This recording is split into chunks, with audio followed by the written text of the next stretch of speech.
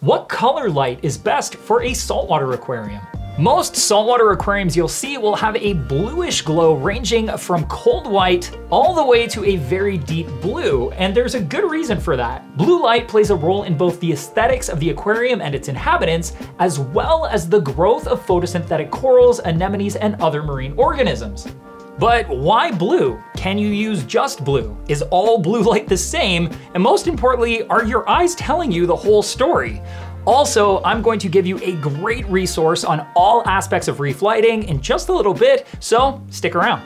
The color of light we most often see used on modern saltwater aquariums is definitely on the blue side. Not completely blue, but usually a very bluish white. In many cases, this is because bluish light tends to do the best job of showing off the colors of fish and corals from those tropical marine habitats and reminds us of the teal coastal waters that we picture when we're thinking about those natural environments. But that blue light is for more than just looks, and to better understand how the color of light affects our aquariums, we need to look at the spectrum of light using a spectrometer, because admittedly, our eyes are a pretty terrible tool for measuring light. On the packaging and marketing materials for the vast majority of lights in the aquarium hobby, you'll see a chart that looks like this. This shows us the composition of the light that the fixture is going to provide, both in the visual spectrum between 400 and 600 nanometer wavelengths, as well as UV and infrared. Most of our aquarium lights will focus on that visual spectrum since visible light has two peaks or points where photosynthesis can take place most efficiently, and one of those points is in, you guessed it, the blue spectrum. And when it comes to saltwater aquariums and corals, we tend to focus on blue light because many corals are adapted to using blue light for photosynthesis, especially corals found lower down on the reefs, since red light is filtered out by water fairly quickly. Blue and also violet light make our corals, as well as many other marine organisms, fluoresce or glow a rainbow of stunning colors, which makes it another fantastic way to appreciate the beauty of our aquariums.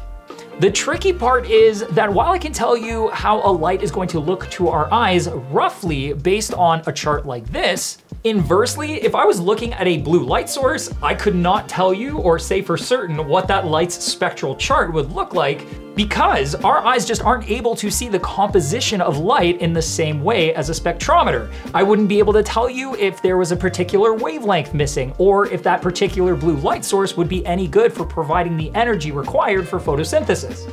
So just because a light looks blue to our eyes doesn't mean it'll be good for our reef tanks. And that's why we have to pick a light with the right spectrum, and why a generic blue floodlight for lighting up your lawn won't work for a reef aquarium, while a whiter looking light that's designed to grow corals will, even though it doesn't appear very blue to our eyes. Thankfully, the vast majority of aquarium lights that are available to us today have a lot of research and development go into them. That way, they're able to provide the right spectrum of light for coral growth and coloration, whether the light appears more blue or more white.